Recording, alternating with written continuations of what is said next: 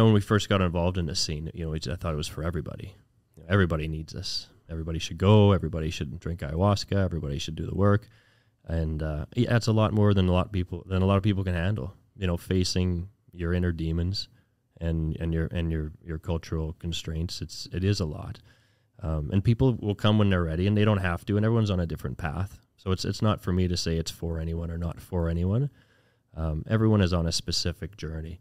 And I believe life only gives you exactly what you can handle, and not a droplet more, And for me to say to anyone, to direct them in any way would be, righteous or something. And so, no, it's not for everybody, for sure. But those that are interested, the information is becoming far more available, and accessible. And, these retreats are far more available than they've ever been, and they're getting, way safer. Not that they weren't safe before, but now you can go to first-class resorts and experience these things in an environment that really sort of gives you the upper hand, so to speak, as far as being comfortable.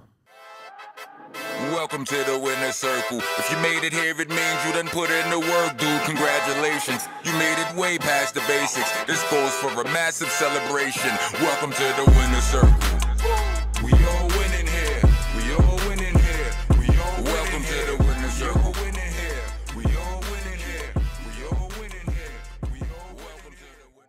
Jeffrey, what's up?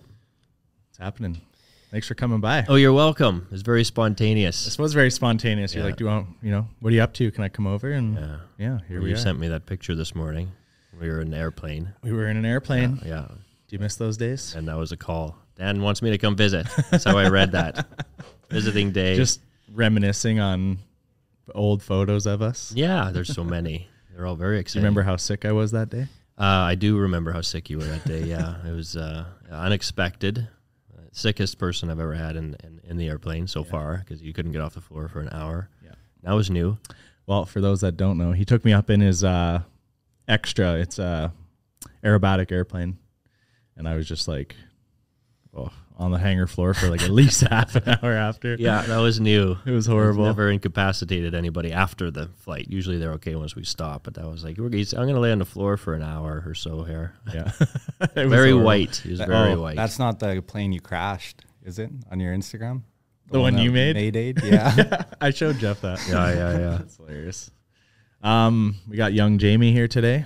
Yes, sir. Oh, very good. He usually doesn't chime in. You watch Joe Rogan, right? Yeah, no, I mean, a little bit. Okay. Yeah, he's got his Jamie, so this is our young Jamie. Oh, very good. Well, I want to talk about some interesting stuff. Whatever today. you want. Okay. Anything. Ish. I mean, I've known you since the start of your, I don't even know, what kind of journey would you call it? Like, I knew you when you went to your first ayahuasca, what would you call it? Trip, I guess? Yeah. To Costa Rica. Sure. Ceremony. So, what do you think led you there, and how was your first experience? Oh, what led me there?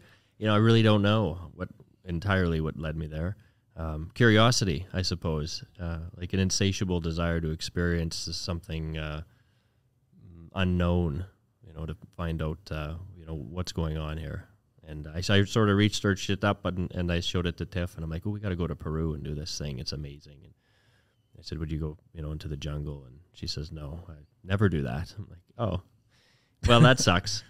And then later I found Rhythmia, which is a 5-star kind of a resort. And I kind of tricked her into it. I sent her pictures, and they had a pool and a spa and all this stuff. And I said, you want to go here? And she's, oh, yeah, that place looks nice. And then we signed up. And then later she found out what was happening. But it was kind of like a fluke thing. Yeah.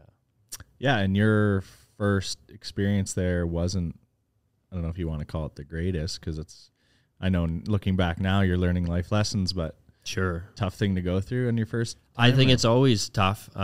It's very paradoxical to describe it, because it's the most challenging and it's the greatest thing, and it's horrifying and it's beautiful all at the same thing. And I think the closer you get to the truth of anything, it's very paradoxical. Like, you can't ever definitively say, something is beautiful, because in all beauty is, an inherent, darkness. And so it's more of a revealing of the totality of all things, as opposed to, oh my God, it was beautiful and I danced with angels. But it was really dark for me for the most part. But it was really bright and light for Tiff. So we got this diversity of experiences that we got to compare and talk about. But on the first night, it was so challenging and so difficult, and just brought me to such a dark place. And I remember thinking, oh my God, I brought Tiff here. Like, what have I done? You know, like the love of my life, I sort of said, let's go to do this thing. And I'm over here suffering and visiting all sorts of layers of hell, and felt so bad for putting her through this. And that just tore me apart. And I couldn't wait for the night to end so I could apologize to her. And then when the night finally ended and I could find her, and I'm like, I'm so sorry. And she's like, that was amazing. So I was like, what's going on? Yeah. That's crazy. Yeah. I've always, and I haven't done it yet. It's huge on my bucket list, but I've been told it like kind of makes you face your fears, really. Would you say that's true? It makes you aware of them. You know, I think that's the first thing that happens. A lot of us aren't aware of our fears. You know, we're not aware of the dark sort of conditioning that we carry with us. So the first step is awareness. You know, it's, oh my God, I didn't know I had so much fear around so many issues. And then you sort of face them, which means you go into them, you know, deeply, and it pulls you into them for as long as needs to be and then they transform. So all fears are energy transformed, and the transformation of everything is love. And those fears are there to teach you, you know, to not be afraid, basically, which is a paradoxical thing. It's like, no, you got to go this way because there's nothing to fear. I don't want to go there. So no, you have to come here. Come here and I'll show you it's okay. And so you kind of step through that fire, you know, like an illusory flame that you've been afraid of your whole life. And then you put your hand through it and you realize it doesn't burn you. And, but it looks like it's going to burn you. So that's the terrifying part, you know, because it feels very, very real, and it is. And is it real in the sense of, like, are you seeing this happen in your imagination as you're in ceremony? Yeah. Yeah. There's visuals, and it could take you to places. Everyone has different experiences. You know, that some of these fears can take visuals. Some people see snakes or they see demons or whatnot. And for other people, it's just like a visual of an energy. For me, it's more of like a sensation or a feeling or an emotion, you know, and there can be, you know, sometimes there's really whacked out stuff you're seeing, like laughing faces, or, you know, you can feel like if embarrassment was something that you've dealt with as a child, or you got really embarrassed, you might go to a place and feel like you're in grade 3 and the whole classroom was laughing at you. And you might go back and relive that moment, you know, and then you see, oh my gosh, like this has sort of ruled my life, this fear of embarrassment. It's directed me to avoid certain situations or to not be authentic in certain situations because of this fear. So you go back to that point in grade 2 and you realize that's where it started from and that's where it came from. Then you just dissolve that by sitting in it. That's crazy to me. Yeah. There's a big stigma around, I guess, psychedelics and stuff. Even I think it's becoming people are becoming a lot more open to it now, but from everyone I've talked to, it seems to be extremely beneficial.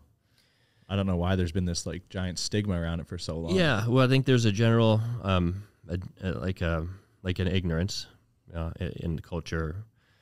I think for most people believe we're far more advanced and far more aware and far more, you know, responsible than we actually are.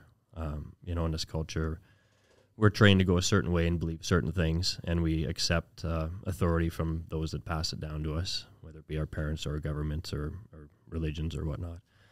And to question that requires, you know, like a lot of courage, and nature rewards that courage, right? It's becoming more, I mean, obviously mainstream. There's organizations that have taken huge steps in bringing these things to the public and bringing them to legality, and Oregon and California, and, you know, so many of the psychedelics are now becoming recognized as what they are, which is healing medicines. You know, they're plants from the earth, and they heal you. That's why there's no, you know, rehab mushroom clinics. You know, no LSD rehabilitation centers. There's no ayahuasca. You know, these things heal. You know, they might be challenging, and the healing path might not be, you know, an enjoyable experience at the start, but I mean, the statistics are becoming really obvious now. Yeah, I know they, like, as far as mushrooms and stuff, they're starting to use them a lot more. And MDMA I've seen starting to come to the table now to help treat PTSD and stuff as well. So yeah, well, MDMA is one of the front runners now. I think there's an organization called MAPS, which is the multidisciplinary. You could look it up and see what it says. But this fellow, Rick Dahlman's been fighting for 30 years to bring MDMA to the surface specifically for dealing with PTSD. Mm-hmm. And now it's in the process of being approved, and it allows you to revisit, the trauma in your life and view it from a place of love, and then you can rewrite it. The trauma gets to be experienced again from a place of understanding and compassion and love, and you can release some of that responsibility that you put on yourself from. Most people feel they're responsible for their trauma. There's just so much more going on, than what meets the eye, and so it's a phenomenal tool. The one thing I've seen with a lot of people when I've talked about these types of things is that a lot of people don't want to change, even though there might be things going on, but they're not ready. Yeah, and they don't have to. Yeah, it's not for us to say. When we first got involved in this scene, I thought it was for everybody. Everybody needs this. Everybody should go. Everybody should drink ayahuasca. Everybody should do the work. And it's a lot more than a lot of people can handle. Facing your inner demons and your cultural constraints. It is a lot. And people will come when they're ready, and they don't have to. And everyone's on a different path. So it's not for me to say it's for anyone or not for anyone. Everyone is on a specific journey, and I believe life only gives you exactly what you can handle, and not a droplet more.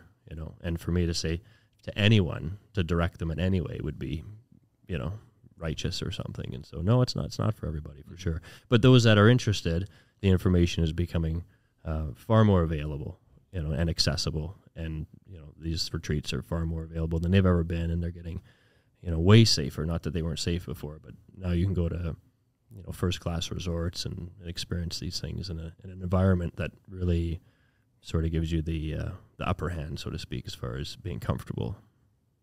I know I've even seen like some celebrities talking about it now, but is it Aaron Rodgers? Oh, there's tons. Yeah. Most recently, Will Smith.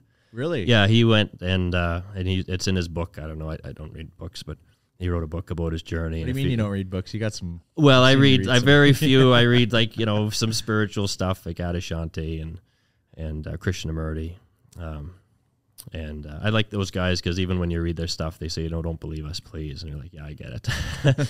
Because then you're accepting their version of reality.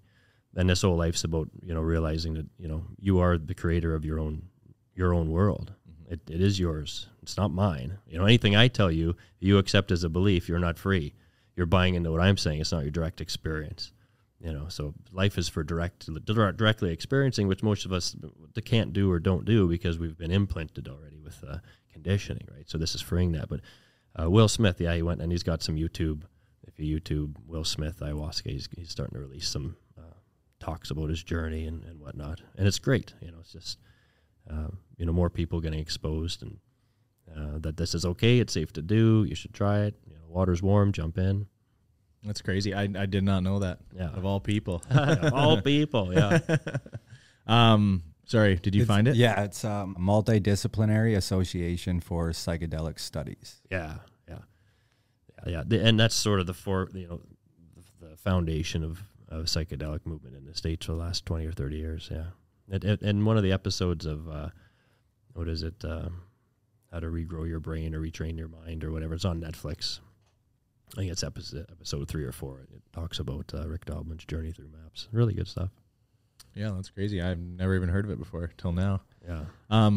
One thing I find I struggle with a little bit is when I'm around kids and stuff, like, there's, when you talk about letting them have their experiences and stuff, is there like a point where your opinion or disciplinary things need to come into play? Like, or you might be telling them something. Is that now changing their experience?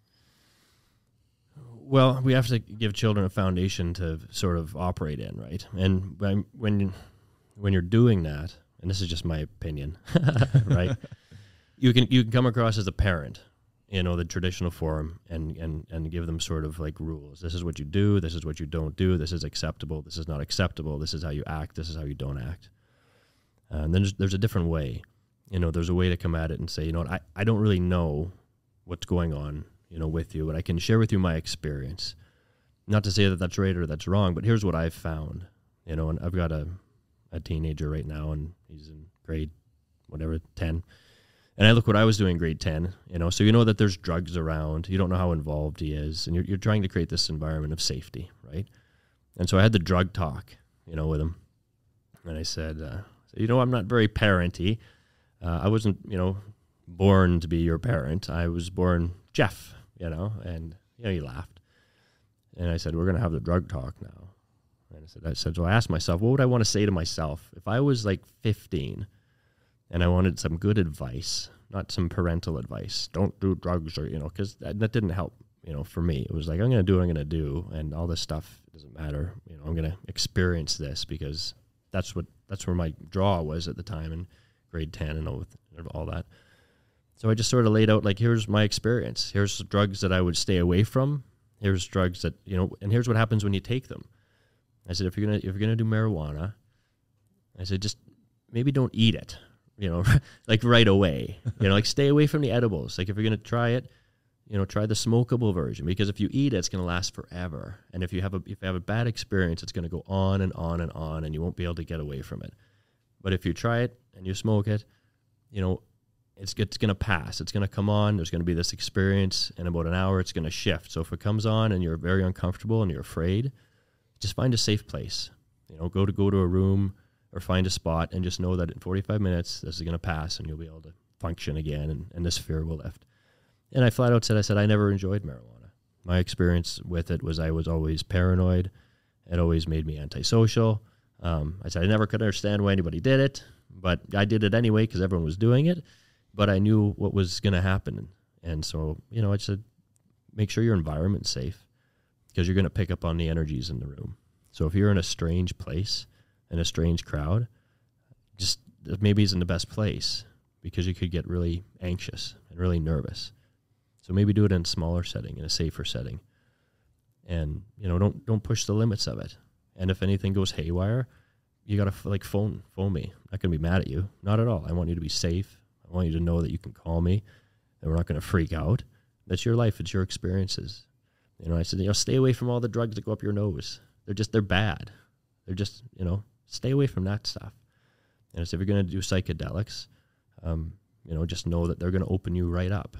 And so again, like who are you with? What's your setting? Where are you at? If you're with a lot of people, you're going to feel all their energies. So just, be very cautious when you're going to do this stuff, who you're going to do it with. What's your escape plan? If things go bad and you get really afraid, where can you go and what can you do and who can you call? And it was just this free conversation about advice that a friend would give a friend as opposed to a parent to a child. Now I could get flambéed for that, but the kids are going to do what they're going to do. They're going to experience and they're going to experiment, and all their other friends are going to, suggest things, and to have this open door to be like, you're going to do this stuff, and here's a safe way to do it. And I said, the opiate things are really bad. I said, don't take any pills because you don't know what's in them. You don't know what's in them. There could be stuff in there that'll kill you. And opiates they're just not good. They're going to make your itchy and the addiction, said your brain starts to grow new receptacles because it likes this drug, and then it gets really hungry and it needs this drug. So you skip those. There's just no benefit. So in the world of drugs, there's healing drugs and there's harmful drugs. And there's drugs that can be enjoyable and done responsibly, won't interfere with your life. But if they're hidden and they're used as an escape, and they're used to escape the daily pain and the daily grind, this is where the problem comes in. So it was just opening that door for a whole new perspective as opposed to the traditional, don't do this, this is bad, it'll ruin your life. Because then the door's closed. And then they don't want to hear anything you got to say anymore. And then they're going to hide it all because they know what your opinion is. So it's a tricky thing, parenting. I know nothing about it, but I'm learning. Yeah, absolutely. How would you say that conversation went? Like, did he take it? I'm sure that's...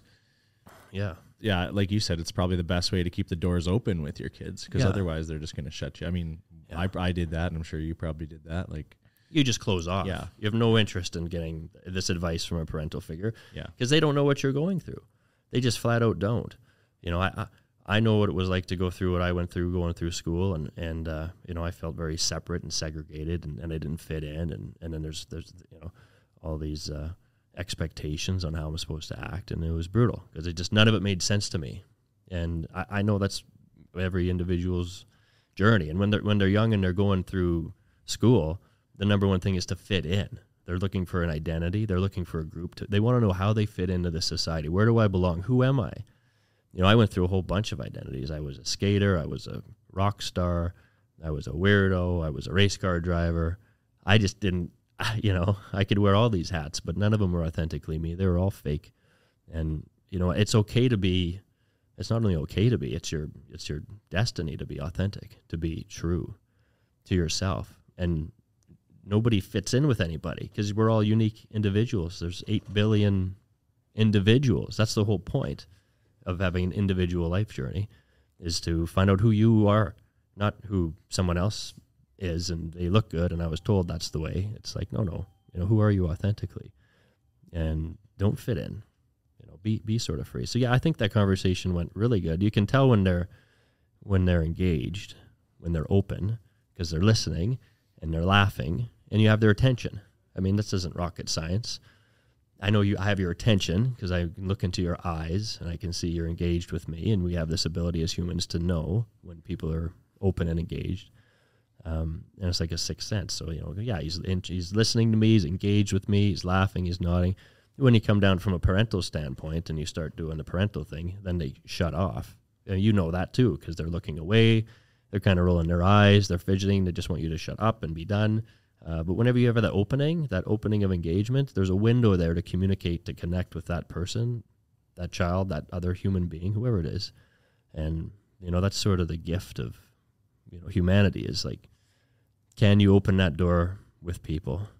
Yes. And when you do, what are you going to do with that opportunity? For people you meet, even if it's in the grocery store, you have an opportunity to open that door with a laugh, a giggle, or a smile, or a help, or a comment. And then your hearts kind of meet and connect. And then you're kind of meeting yourself, and it's the most beautiful thing, to meet yourself and someone else.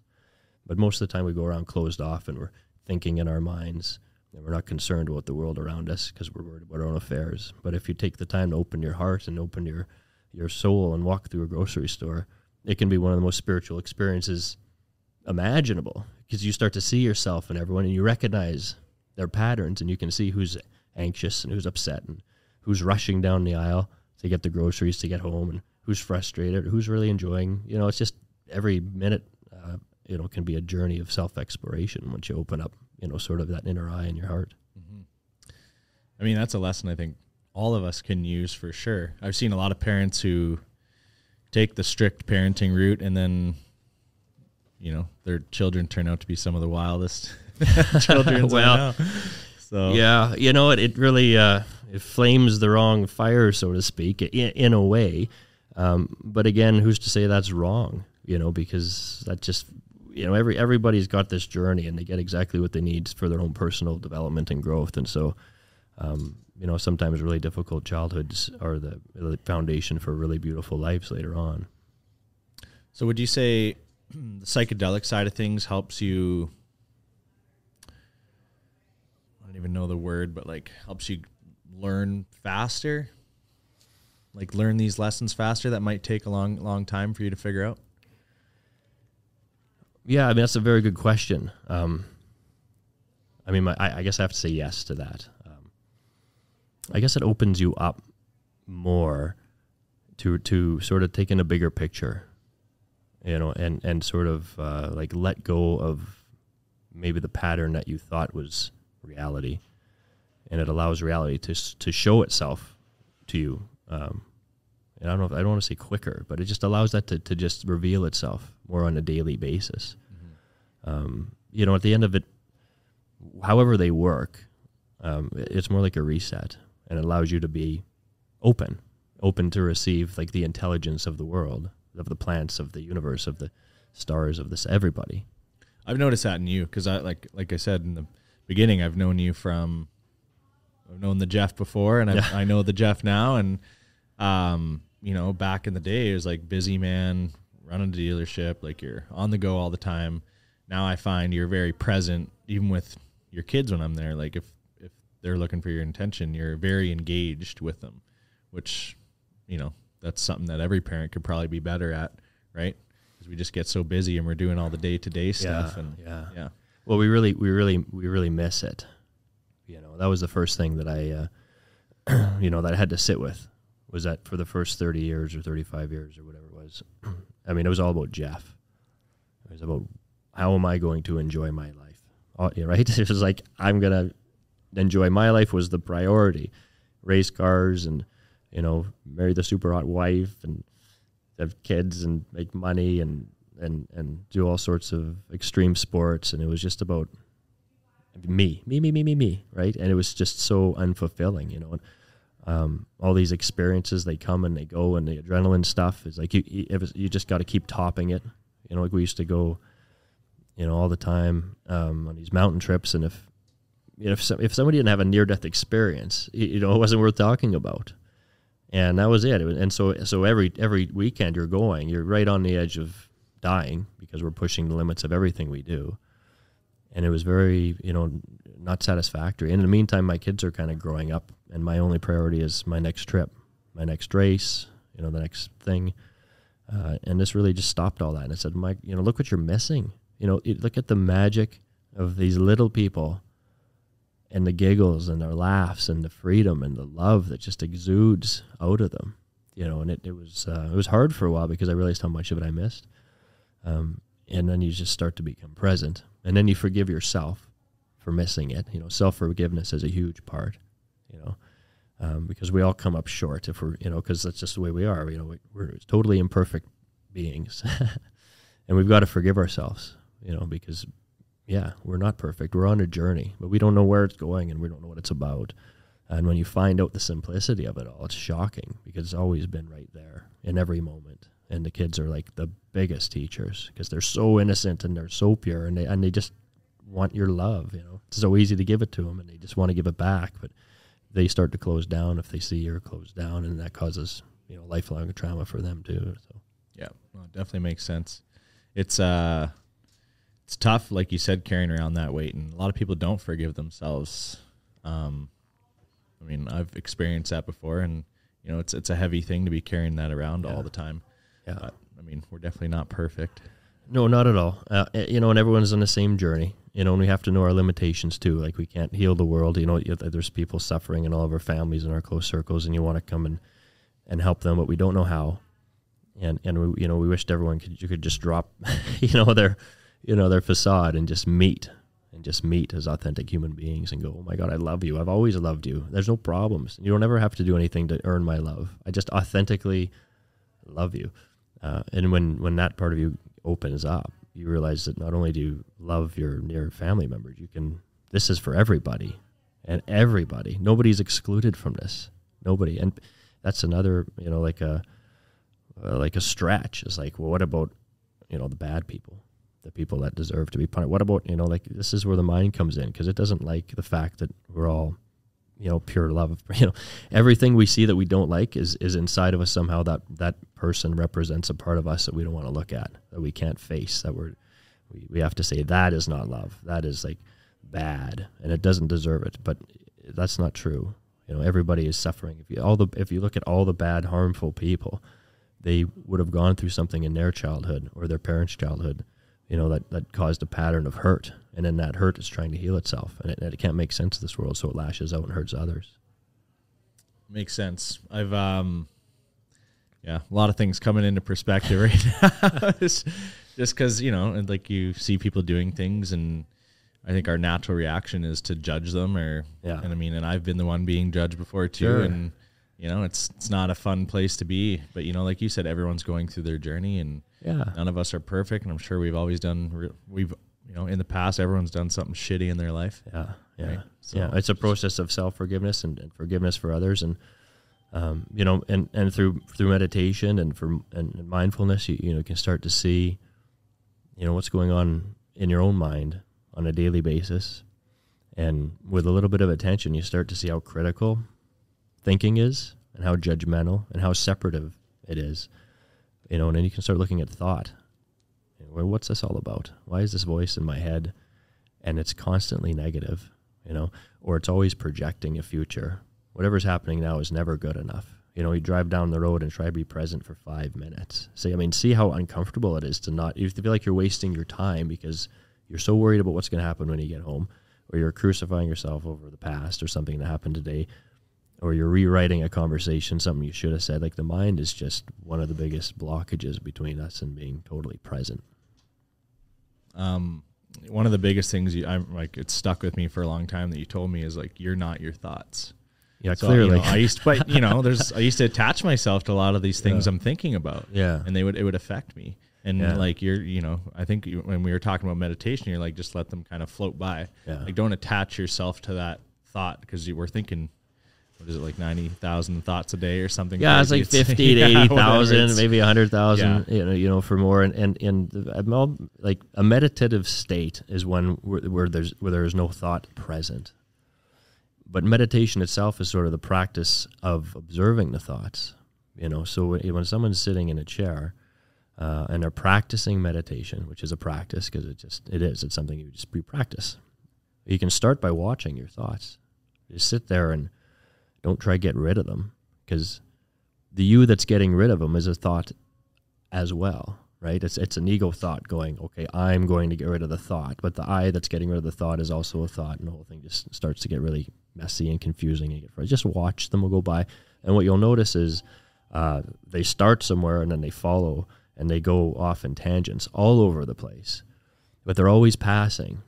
I mean, if you sat, let's say you did a 15-minute meditation, and you could diarize this, which really is tough to do because you're meditating, but you start out with this one thought, whatever it might be. Oh, I can't wait for this to be over. Oh, and then just watch where it goes. It goes all over the place, and then it starts making these judgments and these critical comments, and it just doesn't like to be still. But in meditation, you get to see how much of this stuff is actually going on. So you sit there and go, I didn't meditate at all. I just sat there for 15 minutes and I thought. I couldn't stop my thoughts. But the point of it all is now you know that. You knew that there was this chaotic thought going on for 15 minutes where you're supposed to be quote unquote meditating, but in the rest of your day, these thoughts are still going on, but you're identified with them, so you're not aware of them. You see what I'm saying? You get lost in them. So you don't realize that your entire life is made up of these chaotic thoughts that you're just sort of swallowed up with. But in meditation, you get to observe them and go, that's crazy. And so there becomes a little space, and that space is there, and you can look at those thoughts, and you can see that clearly you're not your thoughts because you're the one observing them. There has to be a presence or an awareness or something that's observing these thoughts. So therefore they cannot be you. They cannot be, because you're the one that's observing them. And that space that observes them is the authentic you. And it's quiet. It can't have a thought, because if it had a thought, that thought would have to be observed by something quiet. You see what I'm saying? Yeah. So to rest in that place, which you can't ever find because it's always here. You can just sort of fall into it, and you can notice it. And when you notice it, it'll come up as a thought. You go, oh, wow, I was really still for 5 minutes. And thoughts back in. So you learn the system of thought coming and going, through resting in the stillness by becoming aware of the space between thoughts. One of the things you told me too is I was like, it's tough to find a quiet place to meditate. And you're like, well, you don't need a quiet place. The point of meditation is to be able to enter that stillness or observingness no matter what situation you're in. Yeah. Even if you're sitting in a busy airport, like you can still get to that state of calmness and observing. Yeah, it's a little tricky because you're not actually ever out of that space. But at the start, we want to find a quiet place, right? And so, I mean, that makes sense. You're going to try meditating, and it's nice to be in a quiet space, and then you can really be still. But, like a good meditative practice is like the whole day. See how present you can be, with everything. I mean, meditating while you're talking to somebody would go like, I'm talking to you and I'm totally engaged in this conversation right now. There's no thoughts happening while I'm talking to you right now. But if you become really aware and you start, engaging in a meditative conversation, you may become aware that while you're talking with somebody, you're already thinking about your response to them, or something that you need to do, or something that you did this morning. So now you've lost that meditative state. So to be in meditation 24 hours a day is just to be fully present with whatever you're doing. Just fully present. When you're walking, listen to the sound of the shoes on the snow, crunching, crunch, crunch, crunch, right? There's a door coming. Feel the cold door. Open the door. walk through the door. Look around the room before you go about your business. Be conscious instead of just being robotic in your actions, walking from place to place.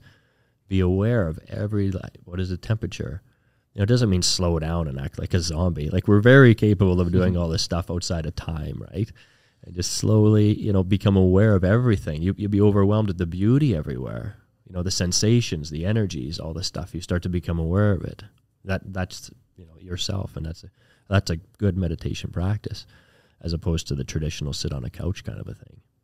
Would you say the psychedelics helped you get to this state, like where you can be more present, not just the meditation side? Like, do you think that because of some of your experiences, you're able to be more present? Well, I would have to say so, but I can't entirely say so, because there's so much more. I mean, psychedelics was a part of my journey, but, it was a small part compared to the daily meditation practice. Okay. An hour a day or 2 hours a day. So it's hard for me to say definitively anything. Mindfulness, meditation, psychedelics to a certain extent are meditation. They kind of show you those states of pure presence and stillness, and what that's about. What is this? What is available here in this moment? So for me, because it's my journey, I would have to say yeah, but it certainly doesn't seem to be the case for everybody. I've met lots of people who, oh yeah, I do psychedelics and eat mushrooms, and I said, well, okay, and they don't seem to have that awareness. So like you're kind of in charge of the show, right? So if you're into like aliens or whatnot, I mean, psychedelics are mind manifesting. So if you're into all this far out stuff and you want to communicate with aliens and all this, then that's going to be your gig, right? It's a tool, and it's only a tool, and it can be used in lots of different ways. But for me, I'd have to say it was definitely part of my tool kit, for sure. And when you say you're the creator of your own reality, would you be able to tie in the law of attraction to that then? Like, what you're thinking about is what you're manifesting into your life. Can you create that? Well, it seems to be the case that whatever you're feeling is going to come into your life.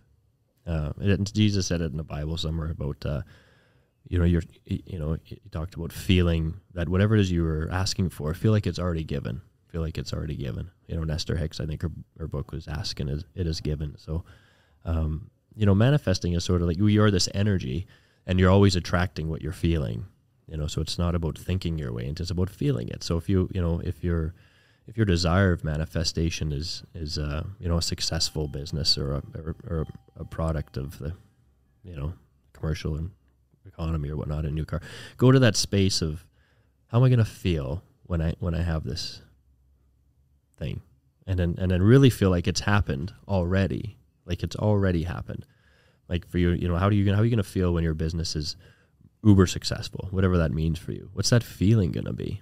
And in that feeling, you start to attract that which is necessary for that to come into this reality. And two things kind of happen. You start to attract that which is coming to you, but then you also relax quite a bit of the pressure that you're putting on the lack of not having it, because let's say I want to have this incredible experience of being successful, but what I'm actually feeling is the lack, the distance, because I believe the distance between now and success is this thing called time, and I'm focused more on the time. And so the universe is going to give you more of that time, because that's what you're feeling. But if you start feeling like it's already happened, then you're not so worried about that gap, because you're already feeling it's happened. You see what I mean? So that distance of that success story kind of vanishes because you're already in a place of feeling like it's happened. And then it kind of manifests so much more quicker because you're not concerned about it. So the trick is to kind of like just relax into it.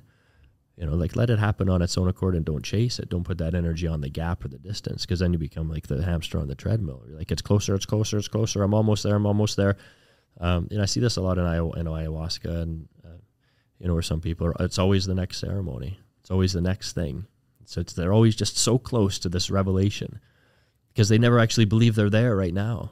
Like the belief is there's this thing called time, and I need time to get to this place where everything's going to be better.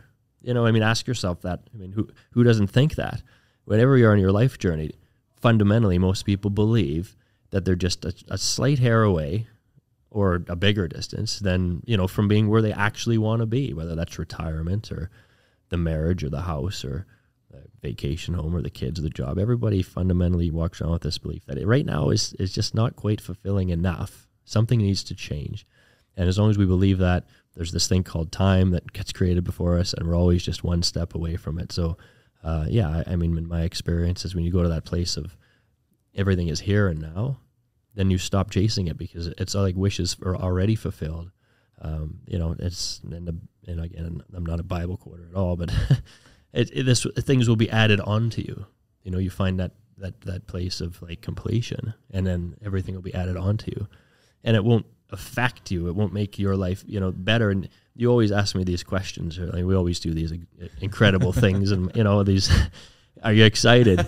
Or the normal response would be, I can't wait. I'm so excited. I'm like, no, I'm never actually excited about anything. And I know you always find that a bit weird. And I'm like, it's not. I try to explain this, and it's difficult because it's like, I'm in such a peaceful place that there isn't anything that can be added onto it. And so there's no excitement about anything coming in the future so much, as there used to be. It's like, yeah, there's something amazing we're going to be doing tonight, or we're going to go on this airplane ride or whatever. But up until that moment, I'm so present with where I'm at, and that place, wherever I'm at, whether it's a day or hour, week or month before, is very complete. And complete's complete. It's like you can't add on to it. It's like, things are really good. I think that's the best way you ever put it, and I have asked you that a lot of times, and I'm just, because I do get excited, like whatever, getting a new animal or moving to a new house. To me, it's all, but maybe I'm not present enough. And don't be so hard on yourself. And I don't mean to deplete you, because I know you're like, well, I don't want to be like Jeff. He doesn't get excited about anything. Well, I guess it doesn't mean you don't enjoy every life moment, to the fullest for sure. That's happening. Yeah. Almost always, and it doesn't mean that there isn't hardships or pain or struggle or, relationships that are hurting. There's space for all of it. I don't want to come across that my life's complete and everything's perfect. No, it's just as screwed up on one level as everything else. There's relationships I wish were better. There's all sorts of stuff. There's challenges with children and finding a meaningful way to interact with this world, because but all that stuff, there's space for it. But deep inside, like in your heart, it's okay. Yeah, I know it's okay. Everything, all is well. One level or another. It's a short, trip from the cradle to the grave, and we're all going the same place. And it's like, to not take things so seriously is something that I sort of live by. Yeah, I've definitely been a lot more conscious of that, and I know some of the struggles I've gone through in the last, let's say 6 months to a year. But I'm definitely in a state a lot more now, where even as these things arise, they don't drag on as long. I'm like, you know what, this is just another hurdle or whatever it is, and I can't attach myself to that thing. And can you say that there wasn't growth involved? There always is. Always is, right? Okay, so we launched this desire for growth and expansion, and it comes through mostly pain, right? That's just the way it is. That really gets our attention. It's like growing pains is a real thing.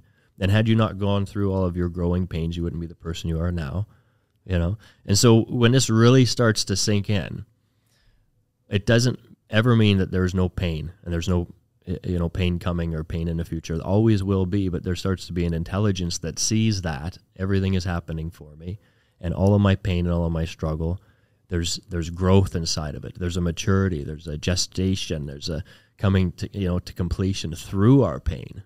It's kind of, again, we're apparently in the Bibles today, like the Jesus on the crossing. He's suffering. He's like, hey, I'm sorry, but this is the way.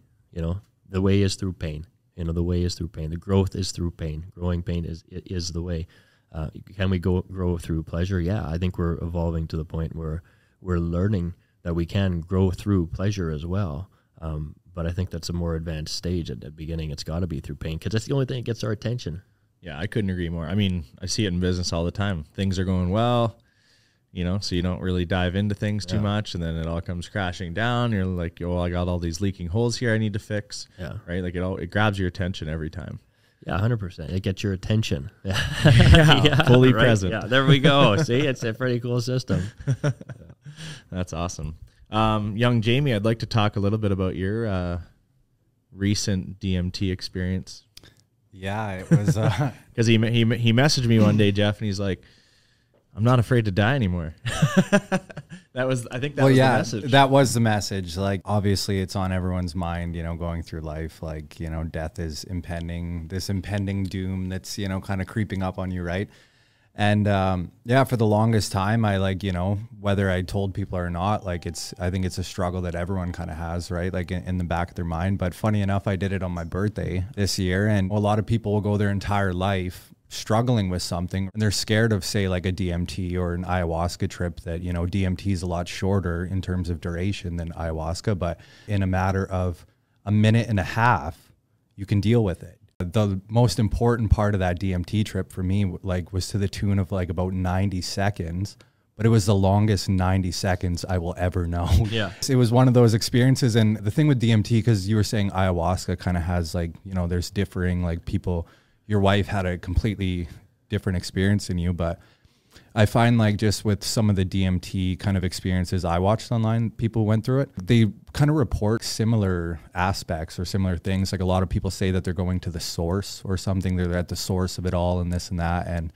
a lot of people experience death and rebirth in a matter of a minute and a half to a couple of minutes, right? It was the first thing I said when I came back. I looked at them both. I'm like, I died. Yeah. And they were like, what do you mean? What do you mean? I'm like, guys, I died. I'm like, and it's okay. There's so much more to it than what we're seeing with the filter over, right? Whether I was thinking of it every day or not, it was always in the back of my mind, right? There's all this stuff I want to do, and we got to die, and I don't want to leave this world. It's so beautiful. And I don't know what the psychedelics are doing, but they are revealing to you the true meaning of life in a matter of hours or, a minute and a half, which was my case, right? And yeah, it really opened me up to just releasing myself, right? And kind of, and ever since then, I feel like I've been living the life that I want to without that impending doom feeling of oh no, this is all going to end someday. And it almost limits my daily activities because I'm so, paralyzed. Exactly. Yeah. Exactly. Yeah. And that's really what our fears do, whether it's the fear of death or fear of anything.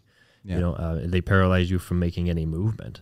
But the DMT just cuts right through it. And we don't know, you can't possibly explain it, but emphatically that this human incarnation, this existence is just a blip. It's far more dreamlike than it was real. Yes. Which flips everything on its head. And you go, okay, well, there can't be any death. You just know it because you're like, okay, it's nice that this came back. I mean, that's always a relief, because sometimes it's like, well, that's gone forever, and that dream's over. Yeah, and it makes it's just like that. Well, that was a dream. Well, and it's funny you say that because one of the other things I said when I came out was, it's weird how this was reality to me before that trip, but when I came out, life was the dream. Reality became the dream, and the dream became reality. Yeah, you leave it in an instant. Yeah, and it's but the dream stops in an instant, and time stops. Which is a hard thing to explain, but you recognize the illusion of time, and you go, okay, I dreamt those 28 or 35 years. Yes. They actually didn't happen. Yeah. This is all happening now. Yeah. And at this moment, I'm just waking up from that dream of time and separation and individuality. Yeah. And reconnecting with whatever you might want to call that. But then there's, this appreciation for the gift when you come back because you get it again. It's like you get another chance here to appreciate this gift. Yeah. Without the edge of fear. Again, on that, do you believe in that we come back again and we're going through this life in different forms? Well, I don't know if I have a belief structure, around any of that. It just doesn't seem to. I don't know. I'm not really into belief structures. They're just beliefs, Yeah, there's something really intelligent happening. That's a fact. Everybody's on the life journey and they're growing. That's a fact. In your individual life stream, does it reincarnate and come again? I think because of your law of attachment and attraction, it would seem obvious that it must, if you reach the end and there's something unfulfilled here, because the physical universe is a place for fulfilling desires, that's where the Buddha says, be free of all desires. Well, it's, nice to say, but the easiest way to do that is to go fulfill some. And then you realize that they weren't fulfilling. But if you know, you reach the end of your life and there's all the stuff you wanted to do, yeah, you're going to take another incarnation. You know, you wanted to play the guitar, you might come back and specifically play the guitar. And so you have a life stream that's like designed around playing guitar. You get a human birth, you grow up and you tell your parents, I just want to play the guitar. They tell you you're a loser because you got to get a job, and that's not how it works. So your whole life is now devastated because the only thing you want to do is play guitar. And it's just that simple, maybe.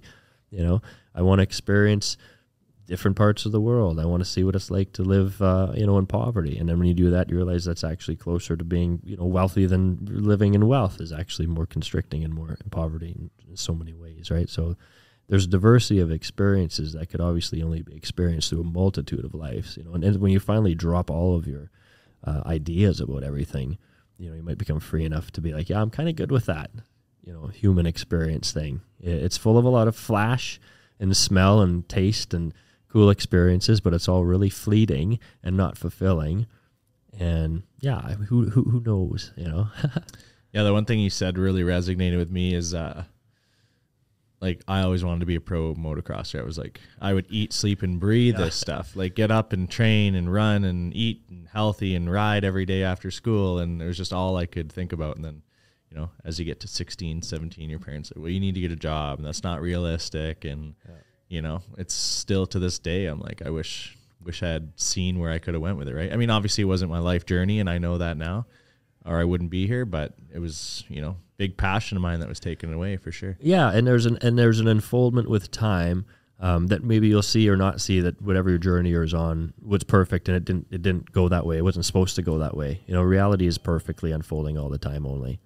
And so, I mean, Byron Katie would look at that and say, you know, only the thought that I wished I woulda is causing you that pain. You know, if you didn't have that thought, there'd be no pain there. You know, if you didn't say, I wish I would know what that would have been like.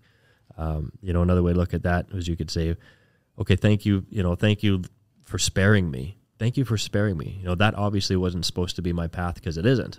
Right? So if you come back to the one fundamental truth, is that reality is always absolutely perfect, and anything you didn't do, you shouldn't have done. And therefore, if there's a relationship that didn't happen, you thank you for sparing me that. You know, if there's something you didn't do in your life, thank you for sparing me that. Geez, I really wanted that, you know. I'm sure there's a country song, right? Thank unanswered prayers, you know. And so this intelligence can wake up and go, oh boy, you know, I sure wanted that. Thank you, you know, for redirecting me. So whatever was going on that live stream, you know, you got to let it go and just be thankful.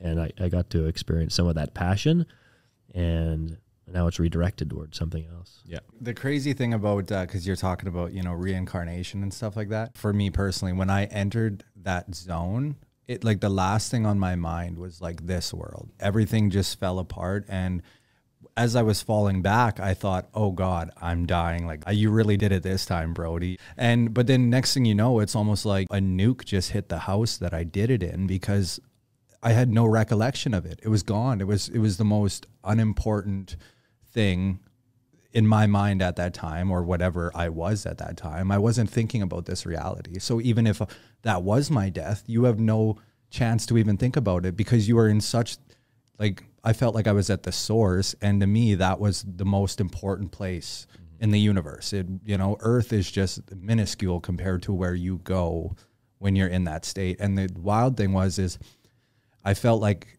I had been there before. Dimethyltryptamine is produced during birth and death, and it like secretes a bit when you're dreaming. So like it felt like I had been there before, almost. Like as I was going in, I'm like, oh no, like, you know, I've been here before. Like this is the source of it all, like where dreams are made and where, you know, like people go to die. Like this is the place. And it's not Earth. It's there. Like as far as I'm concerned. Yeah, they refer to it as the void in religious traditions. Like Buddhists call it the void, and the remembering of it is almost overwhelming.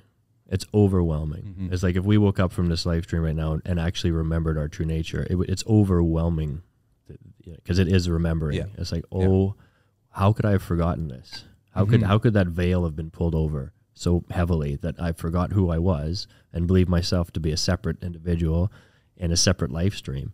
And that's kind of like the game of the universe. Like it forgets itself in order to enjoy the separation, so that I can look at Dan and see how pretty he is, and, you know, and all this stuff. And so I can see flowers, but it's really all, there's one self. Right now we're talking to ourselves. say hello. Yeah, he used to confuse the hell out of me with that one. Yeah. Like we're all just one.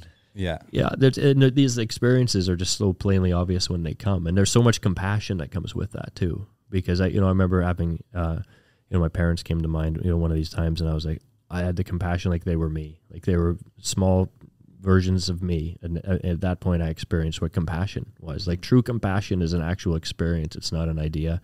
It's not like, oh, I'll be nice to you and that's compassion. No, it's an actual experience. Like if I threw water on you, and I don't know how many people actually experience, true compassion or true love, or true oneness. They're real things, and they're not ideas. Yeah. And that's what these things. Like the substances give us a chance to experience that. Oh my God, this is what they're talking about. It's unbelievably overwhelming. Yeah. You're next. No, you look like you were gonna say something. No, I was teeing that up. Right. Well, no, I was gonna say I was gonna give you the hour one. We're at an hour, okay. Well, I mean, I'm super stoked with how this conversation turned out from a simple text. Should I come over? Yeah, right. Who knew?